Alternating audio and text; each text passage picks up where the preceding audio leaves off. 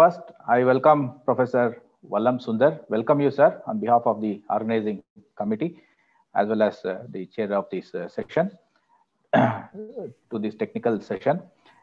So before I hand over the chair session to Professor, I would like to introduce to the participant. Professor Sundar obtained his bachelor's degree in civil engineering from College of Engineering Gindi in Chennai in 1975.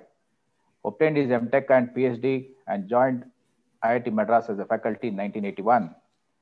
He retired in June 2018, having served as a professor in the Department of Ocean Engineering since 1996. So post-retirement, he rejoined as a professor emeritus at IIT Madras. Professor Sundar has supervised 27 PhDs, 14 MS, 12 MTech theses, and he has about nearly 550 publications to his credit in various conferences and journals. And perhaps these publications are the highest by an Indian in the field of ocean engineering. So we are really proud of you, sir. A few of his publications has won the Best Paper Award in the international conferences. And more so, he has participated in hundreds of conferences worldwide and chaired many, many technical sessions. So he is the member of the editorial board of 10 international journals and has reviewed number of technical papers submitted to peer review the journals. He has been rated as an excellent teacher at IIT Madras.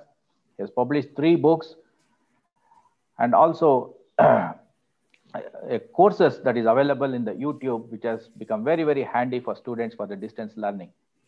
He has a number of awards to his credit as well, notably the National Design Award in Environmental Engineering 2008 from Institution of Engineers India for his notable contribution of solution to 4 decades old problem of coastal erosion along Raipuram. So recognizing his contribution in the field of coastal engineering, the International Association of Hydro-Environmental Engineering and Research elected him as the chair of the Asia Pacific Division in 2006. And he has long-term collaborations with several overseas universities in Europe, particularly in Germany and Norway. So he's serving as a member of expert committee for the Coastal Protection and Development Advisory Government of India for 3 terms, each of 3 years since 2010. His reports on the master plan for the 2 maritime states, Tamil Nadu and Kerala, in connection with tsunami mitigation measures remain as a basic document for planning and implementations. He has recently helped the National Green Tribunal on an important decision on settling a dispute on coastal protection. Welcome you, sir, Professor Sundaram, and he will be delivering his technical talk on sustainable hard and soft measures for coastal protection. I'm sure with his decades of vast experience, will mesmerize us in this post-lunch technical session. Over to you, Professor, for the commencement of the presentation.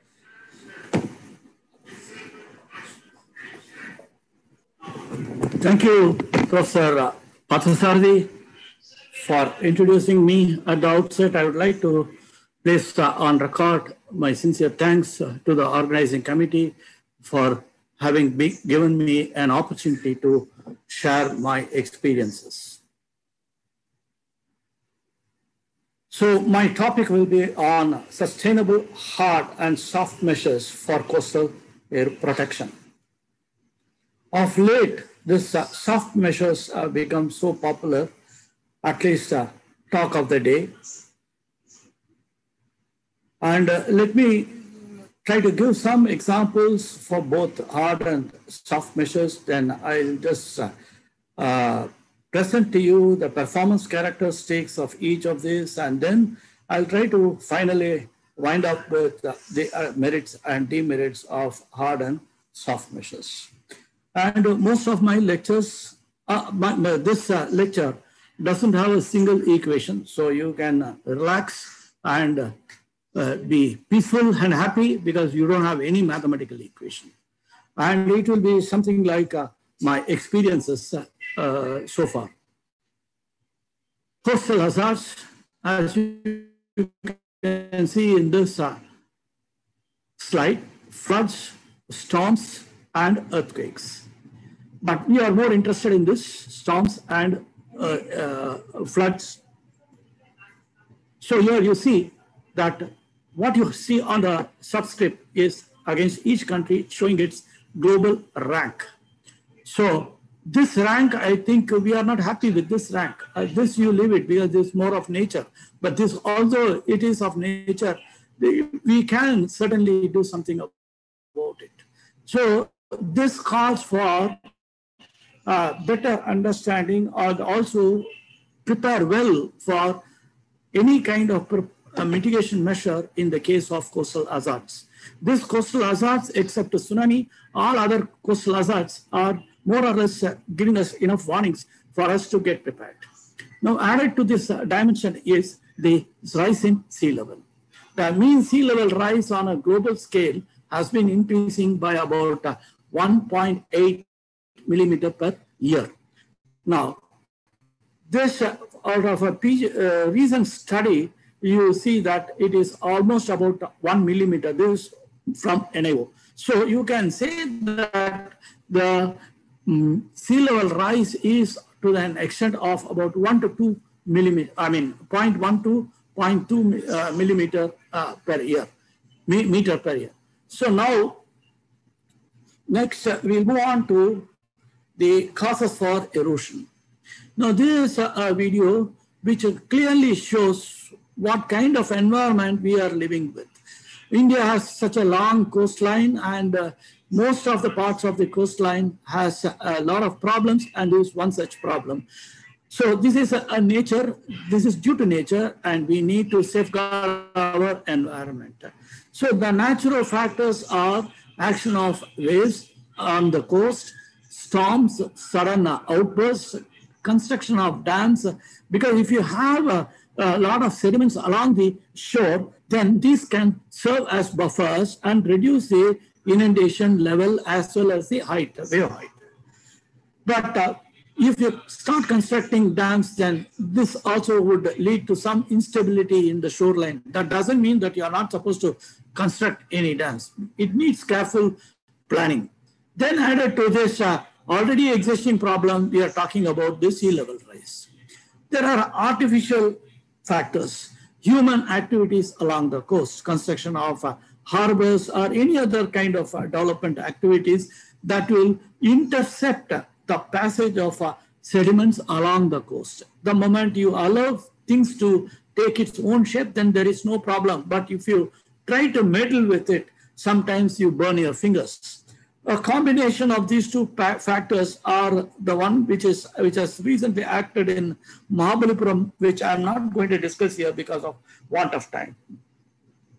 So look at these two animations which are self-explanatory. For example, flat beach like that in Goa are excellent for relaxing, and that is why Goa beaches are very popular.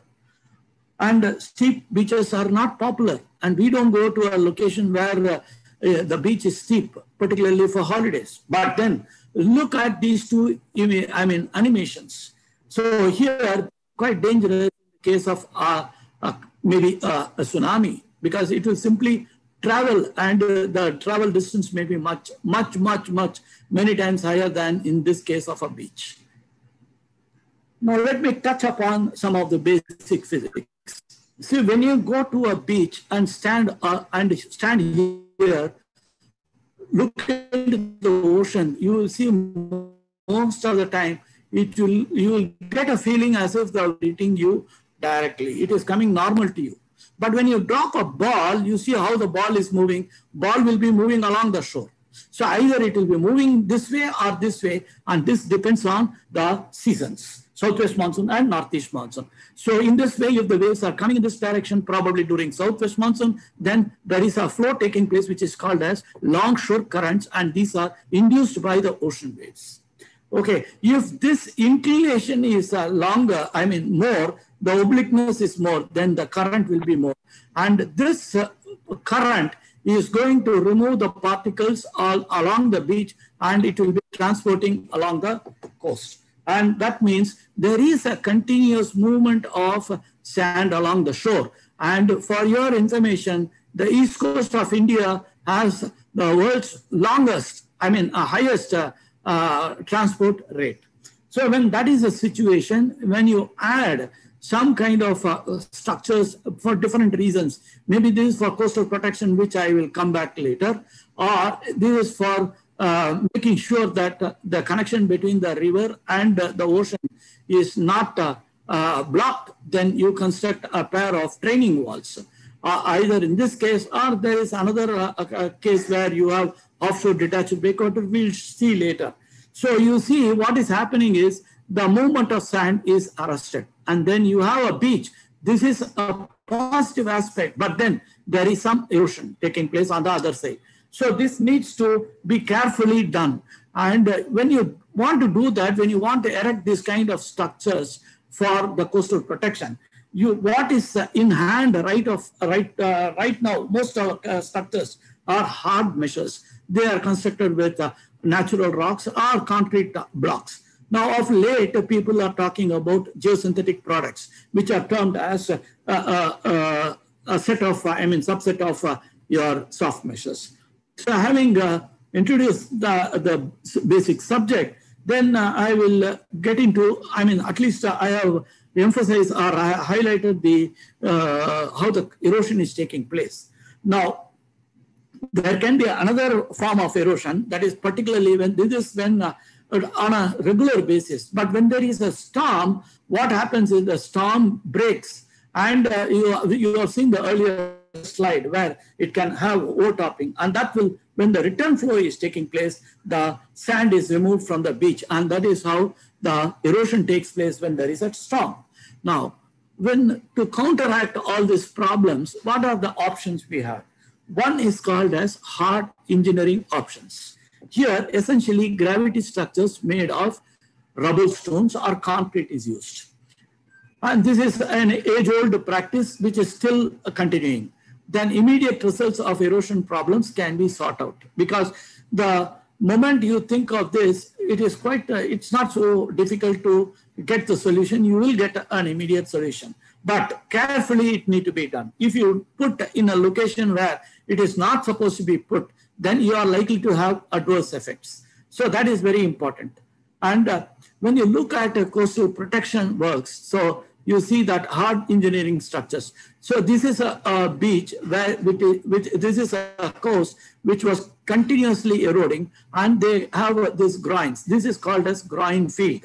So what will happen is when the sand is moving, the first one will stop, and then you will see the beach, and the next one will stop, you will see. So alternate pockets will have some beach filled. Ultimately, maybe after a few years, maybe about 5 to 10 years, you will see that you will be able to win back the lost beach. That is the advantage of this groin field, or this groin field can be straight, or at certain locations you might have to have going for what is called as T groins, or if you don't have this kind of support, then you will have just offshore detached breakwaters, which can also do the same purpose as that field.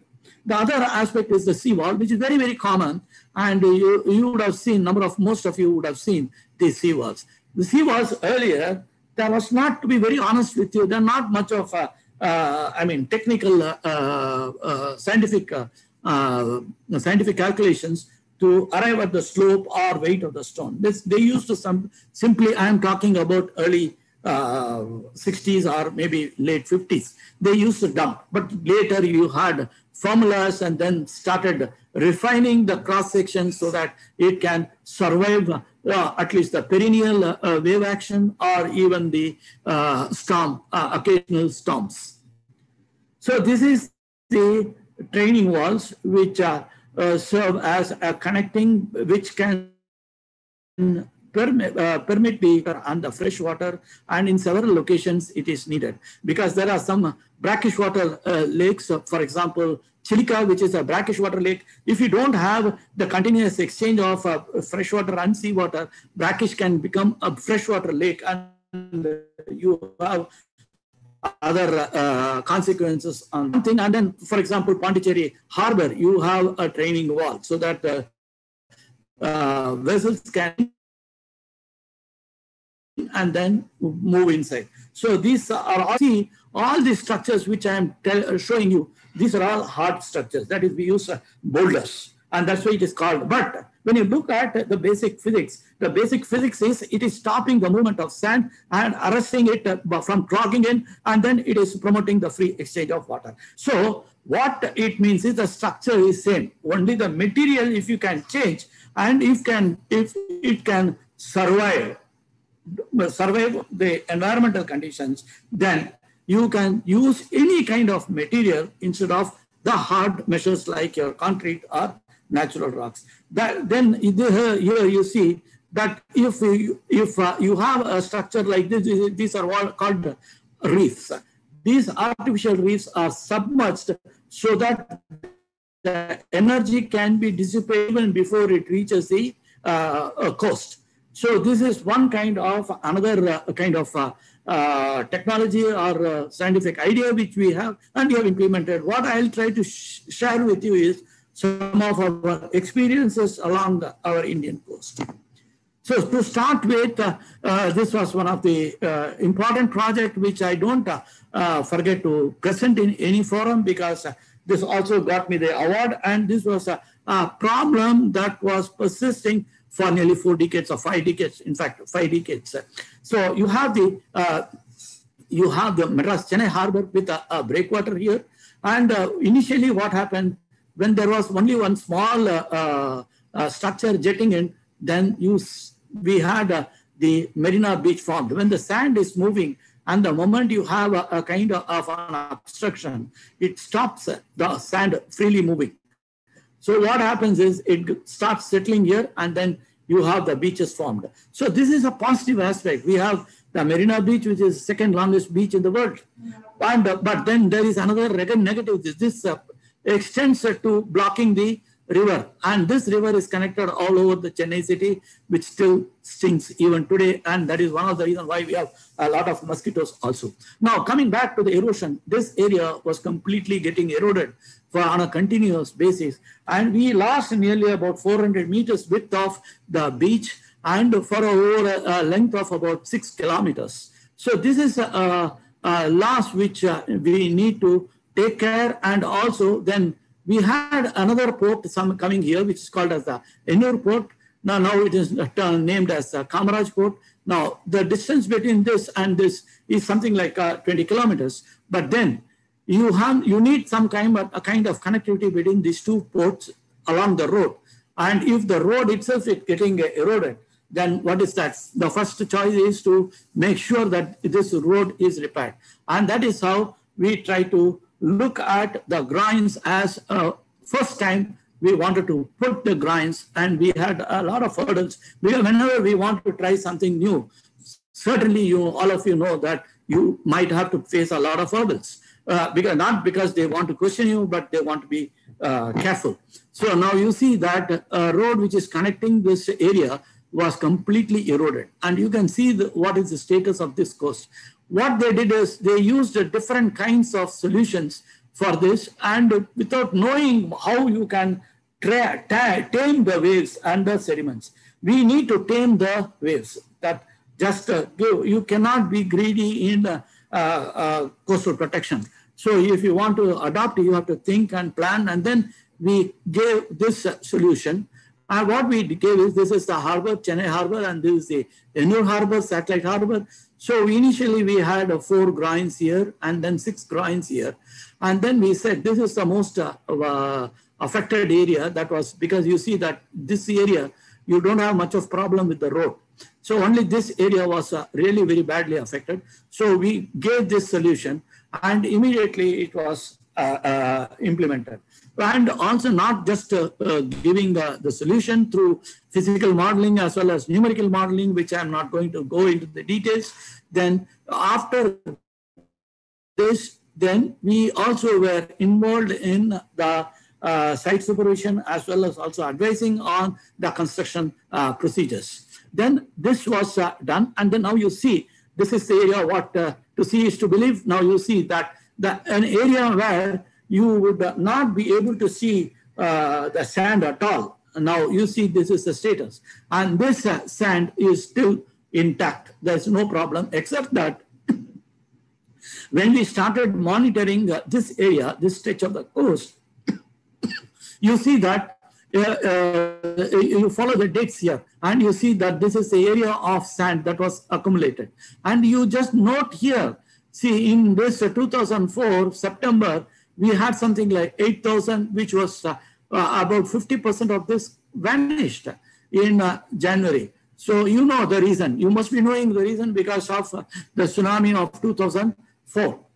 So during the tsunami 2004, you had the removal of the beach sand from the shore, and then it was taken inside. But then that sandbar which was formed there again got redeposited, and this is what is called as, you have to sometimes wait and observe and then take a decision. You should not immediately jump into the conclusions. So we were very happy, and the status quo is maintained, the beach is intact, and we don't have any problem.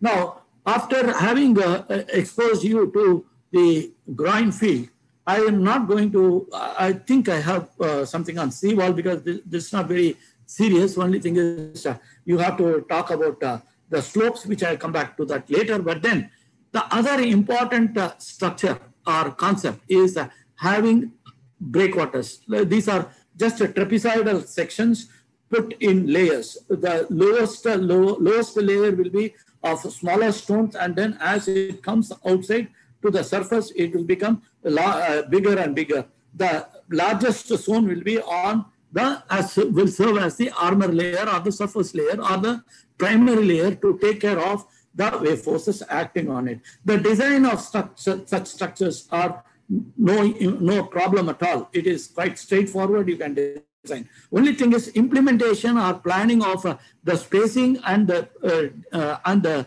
lengths of these breakwaters, and also looking at the status based on the status of the shoreline and also the past histories, etc. That is where you need a lot of scientific input, and that is what we are in a position to do. So the top one is somewhere in Spain, and the bottom one is somewhere in Denmark, where they have protected this coast. But then in our coast, this kind of a concept has not been tried yet, not much. There are some pilot projects which through which we have burnt our fingers, and in fact they have not used the rubble mound or the hard measures for this. They had used the geotubes.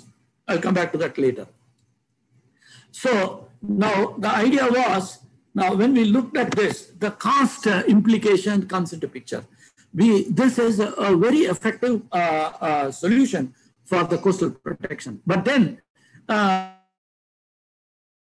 we have some kind of another phenomena that can be beneficial to the society, then probably we can think of the detached offshore breakwaters as one of the positive solution.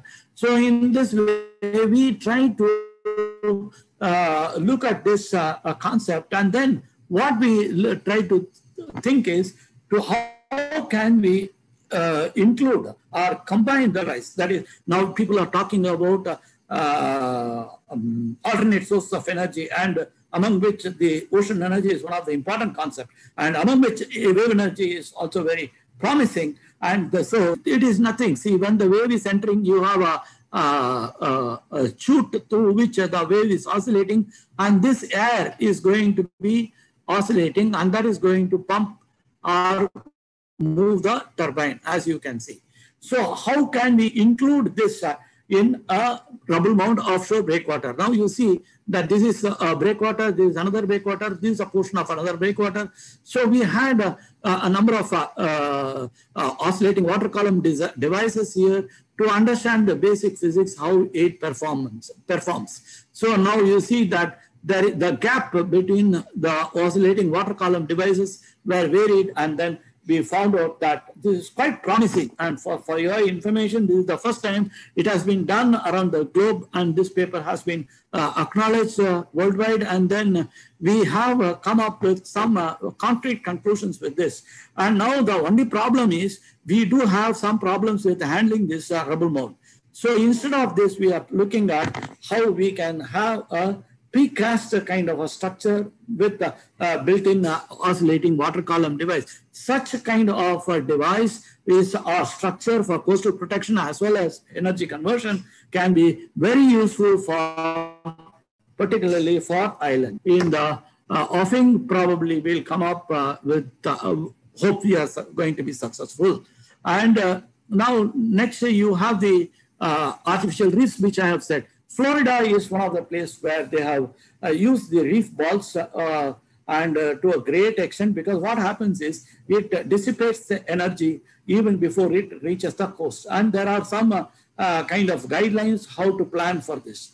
And for example, this is somewhere in Puerto Rico where they have constructed here, and in order to save this age-old fort. So with this kind of an idea, what we thought is, so for our country, there is one artificial island here, which is called, an island which is called as One Island. This island, quite long island, was slowly getting eroded. And in fact, a part of the portion of the island got completely vanished. So what we wanted is, we didn't want to, it is rich in flora and fauna. So we cannot afford to bring in stones there.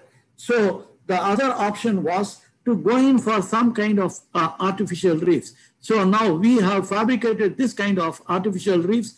Prior to going into the ocean, we try to verify this through numerical modeling as well as physical modeling only two-dimensional tests in the flume. And then we suggested that this kind of an array of artificial reefs, as you can see here, is placed as shown here alternatively, so that the wave energy can be absorbed and it's all submerged. So because of which you have a lot of marine life you can see here, and I am happy to say that the island has come back to its almost original shape. This was about 4 years back, 4 or 5 years back we did this work, and then we wanted to extend this work as a kind of device which is like this, and we are to, this is just a concept, is a part of a PhD work.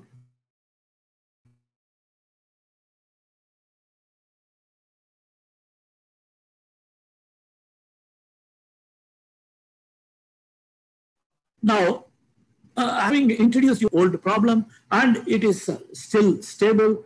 The seawalls have been redesigned. Somehow I forgot to explain that, but it was redesigned because the slope was instead of 1:2, we just have a flatter slope in order to reduce the weight. Or if you have a steeper slope, you have to have a heavier boulder. All these things are there because I don't want to discuss in detail.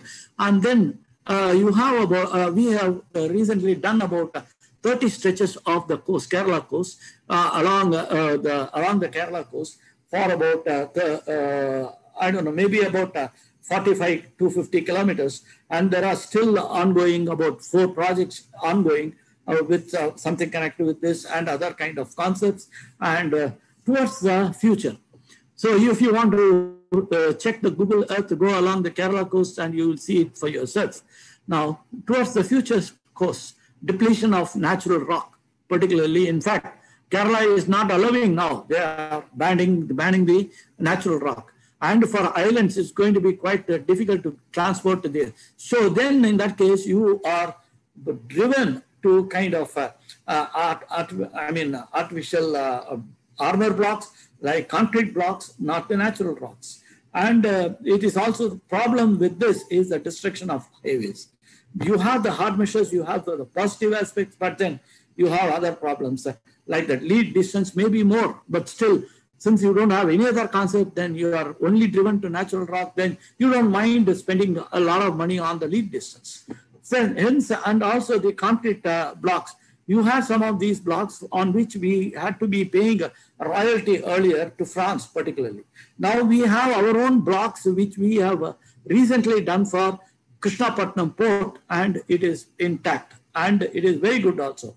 And now then we have the multi-purpose breakwater or reefs, which I have discussed. Multi-purpose breakwater is the offshore detached breakwater with wave energy converter. So very important. Also, it's also very important for us to look into the cheaper methods of coastal protection. Now let's look into the soft engineering options. One is the beach nourishment, take it from one location to and drop it in another location.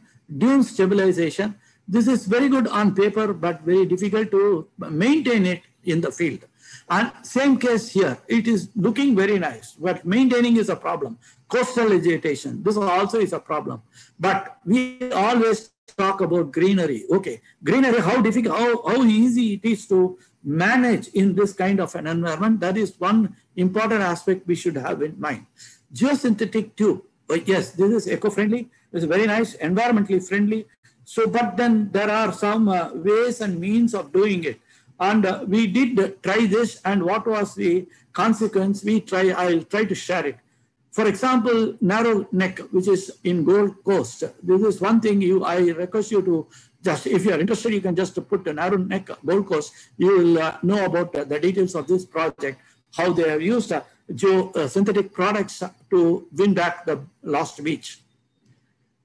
Now, involvement in IIT, involvement of IITM in soft measures. So you should not think that IIT Madras is looking only at hard measures. No, that has to be removed from your mind. So we have done something on beach nourishment of Puducherry. I'll tell you that this we have done in Orissa, Gopalpur.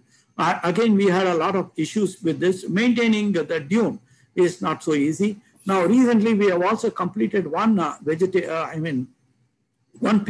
work, and we have given design principles for having the plantation to be made all along the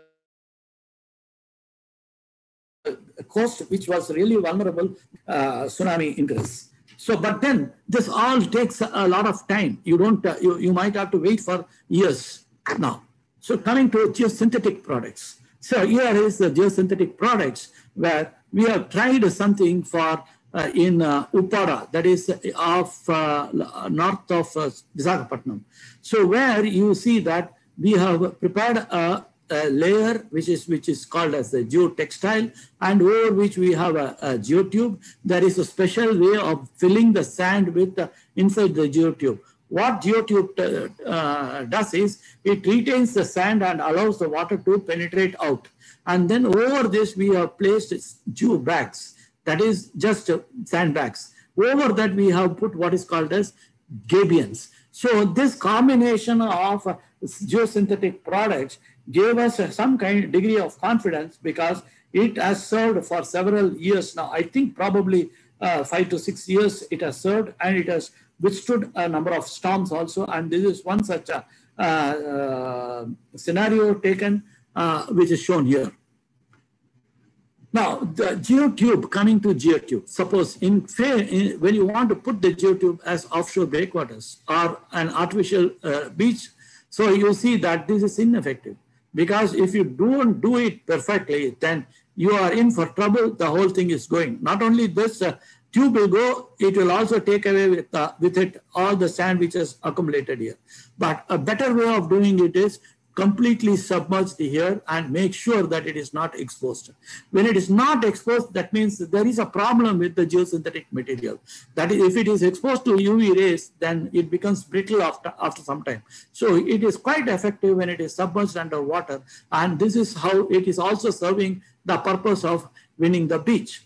But in our case, what is the problem? We have done similar kind of thing for Shankarpur, that is of West Bengal, wherein we had all these sandbags, all these geotubes.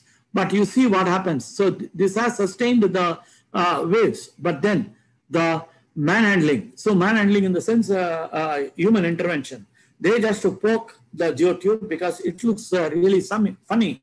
So they want to poke, and then once it is poked, and when you have some rain or something like that, the whole sand, whatever has been. So we move on to artificial beach nourishment. That is in Pondicherry. So you say along the east coast of India, so this is north, and this is south. So this is north. So the sand is moving along the north, and that is why you have Chennai harbor breakwaters and you have the Marina beach. Same way, south of Chennai, you have the Pondicherry beach, Pondicherry breakwater. And in fact, this was also done by IIT Madras. And once this was erected, then we know that it's going to happen. This is going to happen, but this is no man's land. So no man's land, not no man's land, it's not inhabited. So what happens is this beach is not serving any purpose. So what we can do is use this beach, nourish this area which was getting eroded. And this is what was done sometime in early 2000s, I think, 2001, I think. So we pumped some of this sand, and there is an underwater tunnel here. And through that tunnel, it was bypass. This bypassing was excellent. It gave very fruitful results, as you can see here. This is to see how it served. And this was in early 2002. And then again here. But what is the problem here? It served. It helped. But the problem here is during the monsoon, you have the power cut. The motor fails. The pumping is not possible.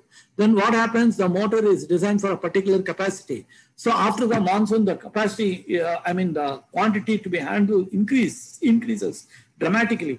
And the pump is not able to cater to the requirement. So that is how this project was stalled, but it was not.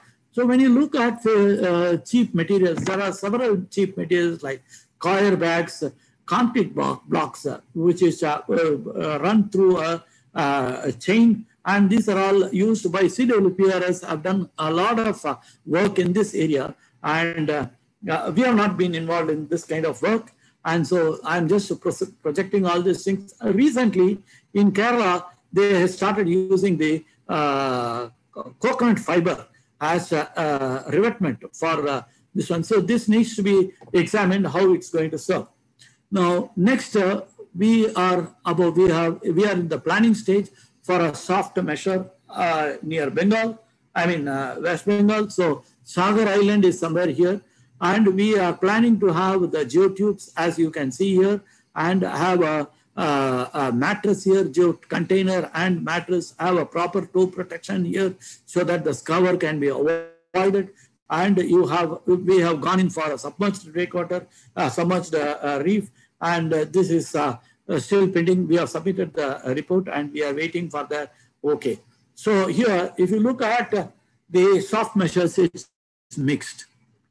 Towards the future cost, sustainability of geosynthetic products, particularly the emerging type exposed to sunlight, is a big question mark. And in fact, its life, wherever they have done, it remains to be seen, because I have not come across products which are lasting more than 5 to 10 years. Whereas for this boulders are remaining there intact. The only thing is you might have to do some kind of periodic rehabilitation. Execution and maintenance of such project. So the products needs further investigation. It needs skilled labor, simple technology needed for filling the geotube. So this is very important, because I had an opportunity to visit, spend some time in Mexico. Mexico, the two geotubes which you saw is from Mexico. So it is almost like a child's play for them. In one day, they fill the tube, and the next day, they lay the tube, everything is finished within one or 2 days maximum. But in our case, it doesn't happen that way. So this is one area which needs a lot of attention, skilled labor and technology. Then cheaper protection measures like its sustainability have to be assessed. It will work because the principle is same. The basic physics is not much of different. Only thing is it's sustainable. All these software measures, all the soft measures are bound to work. But its sustainability is the only question mark which we have to have in mind. Then plantation, it has been proved to be very effective, particularly after the tsunami. I'm sure many of you would have seen the articles saying that a lot of area which was which had the plantation, these plantations are serving as soldiers against the tsunami ingress. So that is the kind of experience we have. So a lot more need to be done in the plantation. So conclusions, if you look at, so hard and soft measures. I have explained you our experience with hard and soft measures. Now aesthetic, it's not appealing. Yes, we have to accept that it is not accepting, but it is serving its purpose. It is appealing, but we don't have enough evidence that it is serving its purpose. Then, provided it is submerged, maybe it is working. Because once a typical example is, I had an experience in Cochin. CWPS has laid a geotube, which is a submerged geotube. Technically, everything was good. But due to the whole the weak soil, it has completely gone down. So it is not serving its purpose of preventing the sediments from clogging the approach to the Cochin port. So then restoration immediately effective. I need to just put some boulders. But here it is not. Once it is punctured, the geotube is punctured. Although we had, in the case of Shankarpur, we took all kinds of precautionary measures. We had a UV stabilizer, we had extra sand, everything, but still it did not work. And capital cost may be slightly higher for installing slurry pumps. Geosynthetic materials are expensive there. Here again, geosynthetic, there are mushroom of industries having geosynthetic materials.